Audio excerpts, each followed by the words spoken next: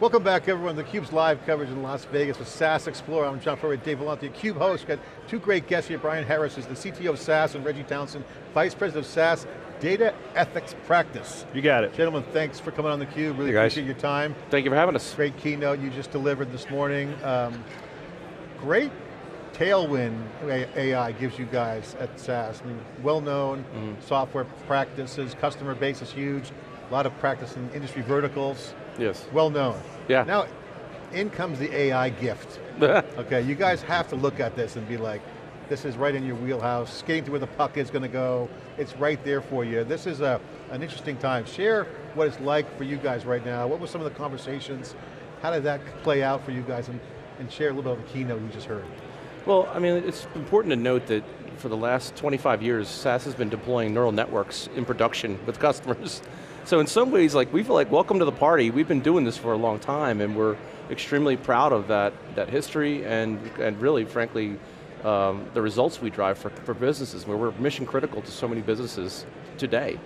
And so for us, seeing the market recognize the broader appreciation now of what AI can do, it's now about, for us, it's about just productivity and speed. So how do we make it as easy as possible for the broadest audience to take on AI, integrate it into their businesses, and do that at a price point that's cost effective, so they can obviously either drive top line revenue or improve their margins, or both. So for us, it's just about how do we capture that momentum and translate that into our software to enable companies to become incredibly mature with AI. So when the AI heard around the world comes out, how did that affect you, your customers? Maybe not at all, because you've been doing it for a while. But Reggie, I would imagine that it maybe changed the accelerated sort of the conversations. But I'd love to understand the before and the after. Yeah, 100%. So, I like to say last November, everybody learned how to spell AI, right? So that's- It was invented. Right, yeah, so that's good. But to Bryan's point, we've been in this space for quite some time, attempting to do it as best we can in a very responsible way, right? So we like to say, we're about responsible innovation. Yep. Yeah, some things seem like they're happening really quickly, but as Bryan just alluded to, a lot of what we're talking about now has been around for a really long time. So now the question is, for us, how do we, as you said, capture this moment, but at the same time, prove to the world that AI can be done in a responsible fashion, in an equitable fashion, in a way that honors human agency and equity and all the rest of it. We think we're onto that. I like how you guys call that an AI life cycle. Kind of gives this feeling, it's not just a one and done. That's correct. Not a shiny new toy. But also in the keynote, what was clear was that you guys had a practical view, but yet optimistic and enthusiastic about the realities of where it's going to go. That's what customers really want to hear. Yes. There's enthusiasm, but the confidence has to be there. Yeah, and I think that you got to have a lot of capability to have confidence. So when we talk about, there's three things I often talk about our softwares: productivity, performance, and trust. Right? So if you're going to be productive, it's about efficiency, right? I use a phrase like, right now the world is dealing with inflationary pressures. Well, the other I word that comes with inflation is inefficiency. And so the world is seeking out technology to drive out inefficiencies in their business to reduce the inflationary pressures. And so our software serves that purpose through AI and analytics, right? So the life cycle is about how do we enable companies to essentially learn as fast as they can against the data environment that they're actually analyzing. So if they can learn faster than their competitors and gain insights out of that data faster than their competitors, then they're winning. They're going to have a competitive advantage, they're going to make better decisions earlier and faster. And then you can't go fast though without trusting what you're doing, and that's why it's so important when we talk about trust. We heard end-to-end governance mentioned in the keynote, I think that was mentioned multiple times. And then also developer-centric view on both sides of your new announcements. You had the workspace and the app factory, which seems to be a nice addition to a platform to abstract away the complexity of the data out there. Now, I want to dig into this because we've seen like everyone try to do data analytics for a decade. The promise of big data and democratization has been there, but with foundation models where you don't have to recreate things. You got different kinds of training and inference capabilities. Really brings more productivity to say both platform and developers. This is a unique situation. You mind sharing your opinion on that? Yeah, so I think you got to look at it first that one of the big areas for us is that we work in industries and we focus on industries that we have to bring a very effective outcome in healthcare, in finance, in banking, right, in manufacturing. So when you walk that back, right, it's about, all right, well, who are the people building this stuff? So you got to look at, there's developers and there's data scientists, right? And there's statisticians, right? If you look at the US market, I think if you look at the Census Bureau, it says there's about 500,000 data scientists or statisticians out there. If you look at the number of developers, it's 4.4 million in the US. So what we want to do is engage that developer community and help them find paths towards AI so they can participate in that as part of the larger growth story of this entire market. And we want to provide, by providing SAS via Workbench, we're giving them, we think, an incredibly efficient cloud development environment. It allows them to get in there, choose the language of choice, Python, SAS, and R, right? And you can execute any language you want, and then you can also fully integrate that into our entire AI and analytics lifecycle. And then on the other side, say you've built models, you want to get those into production. Well, usually I want to put that to a purpose-built application. So how do we now bring a productivity story to the developer who's got to build an app, right? And that's not a trivial, that's a pretty significant tech stack. So we enable you to automate the entire process of building a React kind of tool chain with TypeScript and a Postgres database and everything on that, and you can bring your model straight into that and get it out into production as fast as possible. Your $1 billion industry investment, you could have said, oh, it's a $1 billion AI investment and just try to ride the hype, but it shows in many ways it very much related to the AI activity. But I wonder if you could talk about how you're allocating that in terms of industry specificity, societal impacts. How are you guys thinking about that? Well, I'll tackle some of it, then I'll pass it off to Reggie for the other side. First and foremost, we got to look at it all the way. It's a total value chain conversation. I know it's like business speak, but it is really about that. It's what is our go-to-market strategy on it? What's the overall pre-sales enablement strategy? How do we then tackle that and bake that down into an overall R&D strategy of technology? And then obviously, layered in all of that is the part that Reggie is really focused on, which is how do we ensure we do all that in a way that's responsible to that specific industry, which is something that you can talk endlessly about. Right, so first thing we got to recognize that where we apply our technology, in every single instance, it's a socio-technical issue, right?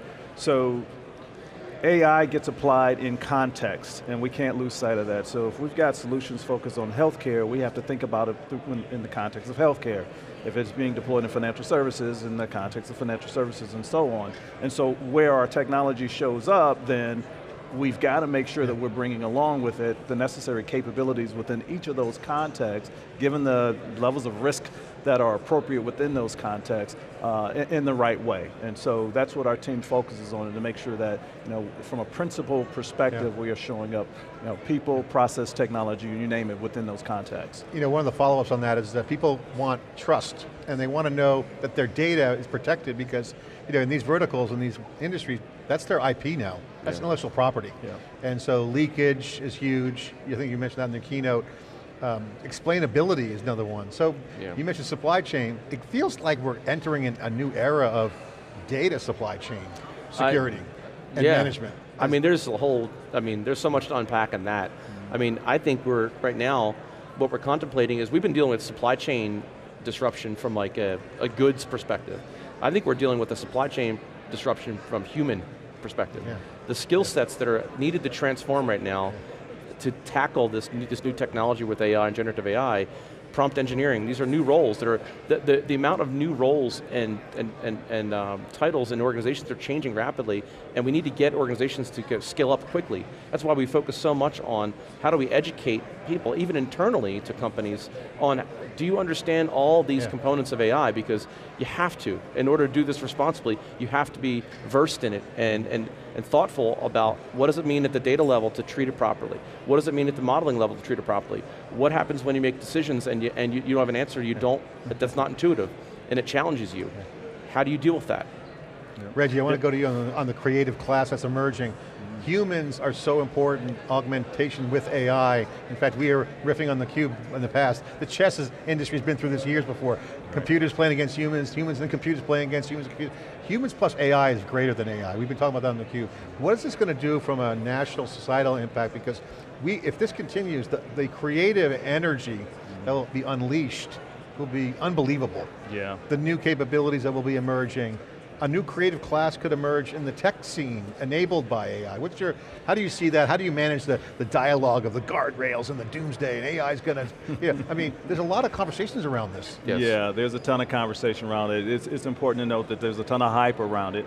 Yeah. And I think one of the things we want to do is be a little more pragmatic about it. We want to kind of leave the existential doomsday, end of the world conversation maybe to others and focus on the middle of the bell curve, which is where most folks live, right? We want to Bryan's point, make sure that we are bringing the performance and productivity and trust to the conversation so that most people can get their business done, get their lives done, et cetera, et cetera. Now, should we have some conversation about, potential existential threats? Sure, right? But we don't need everyone having that conversation. Yeah. So as it relates to industry, we want to make sure that we're on the front side of that industry. To your point about data, we want to make sure that we're having conversations with folks so they appreciate where their data lives within that overall AI lifecycle. And importantly, AI being a life cycle, the data is the lifeblood of that life cycle. I love that. Are you having the hard conversations, I'm sure you are, but what are they like with customers in terms of what roles go away, what roles emerge, how can those existing roles that are going away feed, essentially, through training or transformation, those emerging roles? What are those conversations like? Well, I think it's important that we don't give way to what we call technocentrism, to suggest that, technology is always better than human, right? Yeah. There are some cases where, I don't want to, self-serve myself at a restaurant using a QR code as an example. I'd much rather talk to a server, tell me a little bit about what the menu offers, right?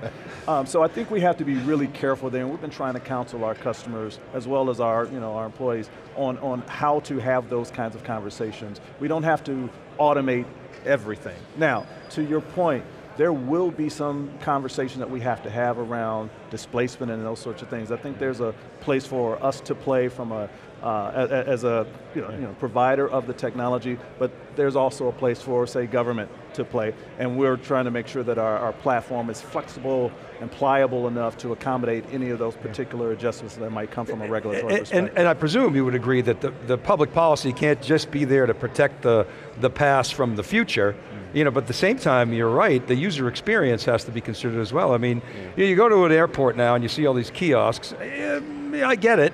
Is it the best thing for the customer experience? Maybe, maybe not, but obviously goes to the bottom line. I think what's happening is we're being forced to rationalize what does it mean to be human.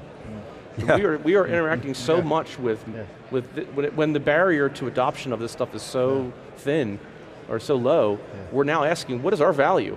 And I think businesses are going to pressure test that, right, in many certain circumstances. And so, one thing we always talk about is modeling is studying the past to predict the present or the future. So it does not know about our aspirations. It does not know about our goals, our societal values. We have to infuse that into the modeling process. So humans need to be informing the modeling process to where we want to go so that the models help us achieve our goals, not get in the way of our goals. Do you think AI will become, at some point in our lifetimes, a true learning system? I mean, it's doing it now. Yeah, on some measures it is today already. It is now. I mean, when you're, you can watch a YouTube video. We can put computer vision on a YouTube video to watch something run and then bootstrap that into a model that actually creates a dimensional object that can run. It's pretty amazing. Now, it needs to be focused though. I mean, it's not like wide open. It doesn't have the consciousness that we have, but it certainly can, on a per task basis, learn 100%. And I think it's a matter of how do we build these integrated systems that can be, and that kind of comes back to a little bit of the simulation stuff we were talking about earlier. I mean, I think the human angle is huge. What does it mean to be a human? Also, it changes the UX of applications. So this comes back full circle to, we've been living in the digital transformation for a decade. Now with AI, it just drops in like this with all the goodness. It's going to change things for sure. We know 100%. that. What changes, and what changes for the customer? And again, to get technical under the hood, a bunch of database, a lot of systems in place, legacy system, brownfield, green fields everywhere. There's no free lunch out of that, by the way. That's still there. So do you? So there's two strategies. You bolt on AI, or you build an abstraction layer and make it native in the application. How do you see that evolving in the systems? Because you're kind of laying out a vision that says, hey, Workbench interface into existing set of systems, a fleet of servers and all kinds of stuff out there, legacy hard stuff. You don't want to be taken down and rewiring.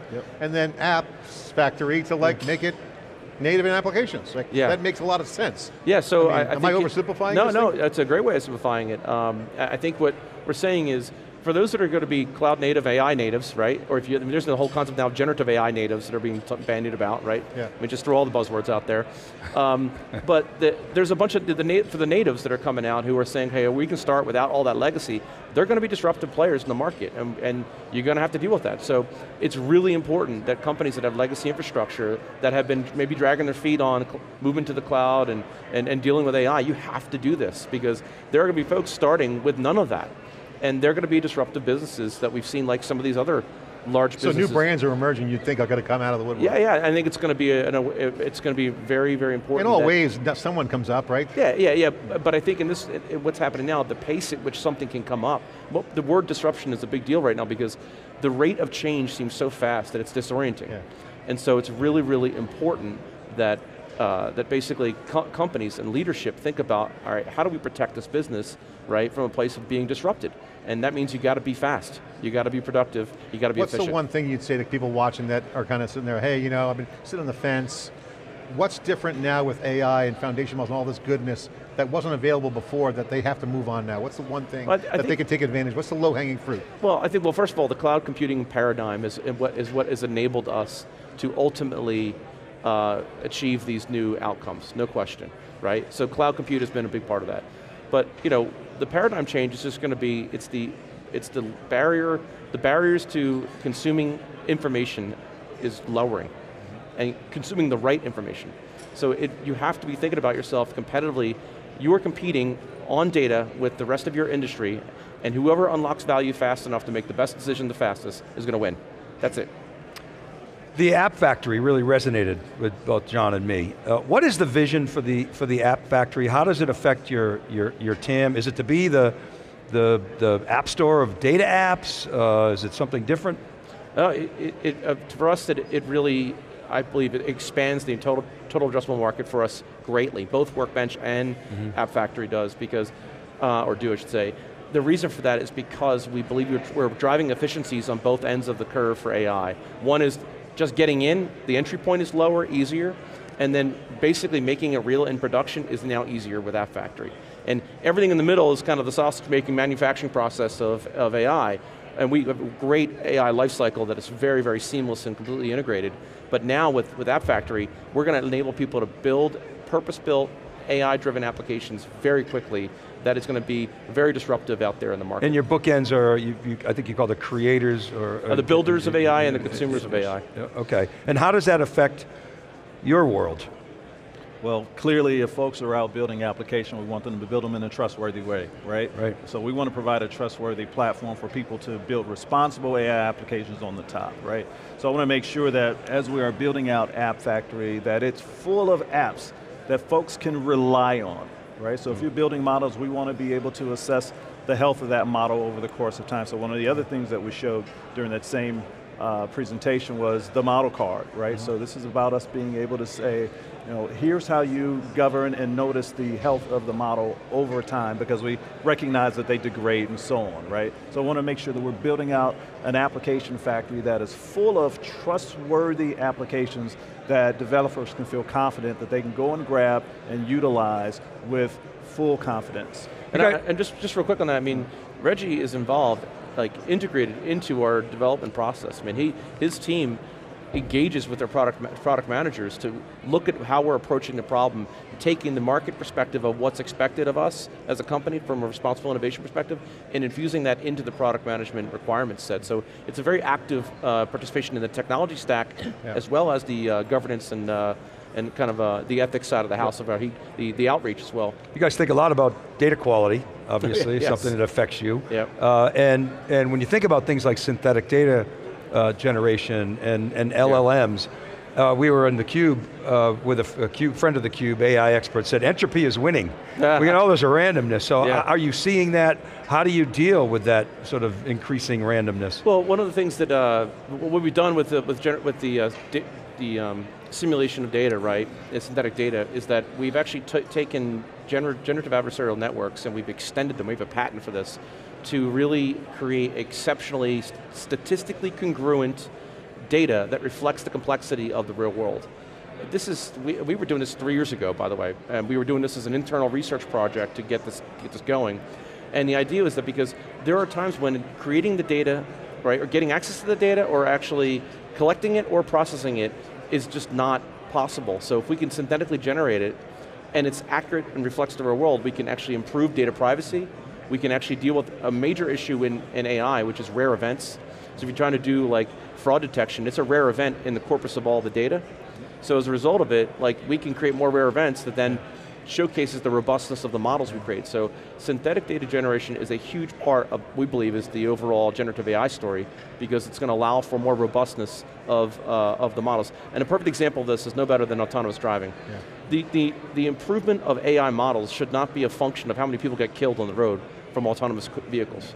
That is unacceptable, right? If we have the ability, though, to create environments, worlds, that are so similar to the real world, then we build better models and prevent harm. Are you an optimist on? Can I piggyback on that for one quick second? I just want to make sure that folks who are listening imagine this for a second, right? We all probably have loved ones who have dealt with some rare disease or something along those sorts. Well, we work with a lot of the big pharmas, and they, many of them use SAS. And one of the things they do in clinical trials is they've got to be able to identify not just physicians who are prepared to take their therapeutics and use them, but also patients within the physician's proximity who have this rare disease. So imagine being able to use synthetic data to generate the profile of a patient without having to go down to Buenos Aires to go and find them, or to Singapore, wherever the case might be, right? So just the power of that synthetic data to be able to help us bring therapies to market much more quickly could be potentially huge. Well, the impact is great, but also the trust piece plays beautifully into that. Yeah. I have to ask you, because I know we don't have a lot of time, but I want to get it out there. You're doing a lot of work on policy and the company, also getting involved with devs, but also on a national level. What advice do you give companies that are out there trying to have a framework or a policy without sounding like they're just mailing it in? Many are mailing it in, by the way. That's a great question. Yes. So first thing is start with a set of principles, right? We are going to see some regulatory activity throughout the world, right? We see stuff going on in the EU right now. We're having conversations here in the US, there's stuff in Brazil, you name it. Literally all around the world. A lot of that is human-centric, a lot of it is principle-driven. That's great. We like to say, however, that this compliance regulatory environment is the floor. Our principles really is the ceiling, right? So yes, we're going to abide by every single law that exists in the areas where we do business, but we want to make sure that in those markets that we're continuing to stay true to who we are, which is, again, back to focus on human centricity, inclusivity, privacy and security, robustness, like that's our thing, right? So the first thing I tell companies is, let's start there, right? The next step is, how do you bring those principles into practice, right?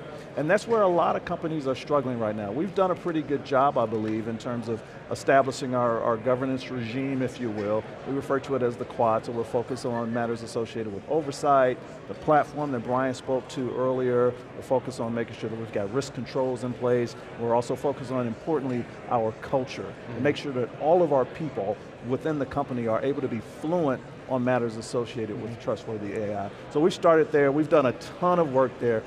If folks want a resource, one of the places that I would point folks to is the US NIST, right? So the National Institute of Standards and Technology released the AI Risk Management Framework. Is it perfect? No.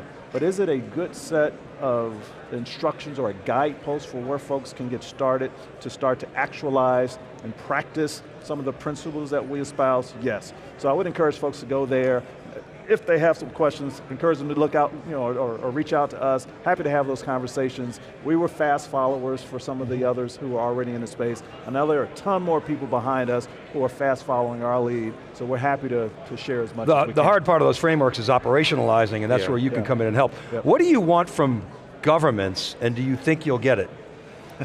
So obviously consistency is important, right? We're a global organization, so we want to make sure that there is global consistency, right? So AI as a life cycle is also a huge ecosystem, and there are a lot of handoffs between us and other organizations and us and other technology capabilities. So I always give the example of electricity, right? We generate electricity roughly the same way no matter where you go, but here in the US we have a certain plug. If I go to the UK, I need an adapter, right? So there will be some adapters, if you will, that exist as it relates to AI, but to the extent that we can get uniformity and consistency out of these major economic blocks or governments, the better off I think we'll be. Reggie, you're doing great work and it's early still, super important. I love you digging into the product as well as the societal impact.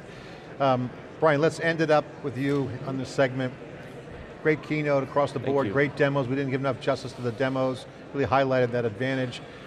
For the people watching, what's the most important thing they should take away from the keynotes this morning? What's the main message? If they didn't watch it, they're going to go watch it. Why should they go watch it? What's the summary of the keynote? I think sometimes people think, first of all, I want people to know is that SAS is innovating at lightning speed. It's a fact. And I think want people to know that we are embracing all the programming languages out there. It's really important that we're not just putting words to this. We're actually, with Workbench, that's a follow through and commitment to saying, we want you to actually be able to leverage Python or SAS. Our languages compete like the other languages. But the libraries we're building for Python and R are sometimes 10, 20, 30, 40 times faster than the libraries that are out there in the open source world. So we're adding value to these spaces, right? So I think our commitment to programming languages and open source is a big important mark, because I want the developers to understand that we are here to help them be productive, go faster, lower their costs, and ultimately help them get AI into production. We want the data scientists and the developer to feel like they can be a hero with our software in their organization. And App Factory is that last mile on top of our AI and analytics lifecycle that allows them to take that model they create with our software and deploy it into production for their business and generate returns. More model management. It's needed, and AI. Yeah, it's a new asset inside the organization that has to be managed. Bryan and Reggie, thanks for coming on theCUBE, really appreciate your time. Right. We're here live on the show floor here at SAS Explore. I'm Furrier, Dave Vellante, digging into all the action here, generative AI and business models, technical models, foundation models, all here on theCUBE. Thanks for watching.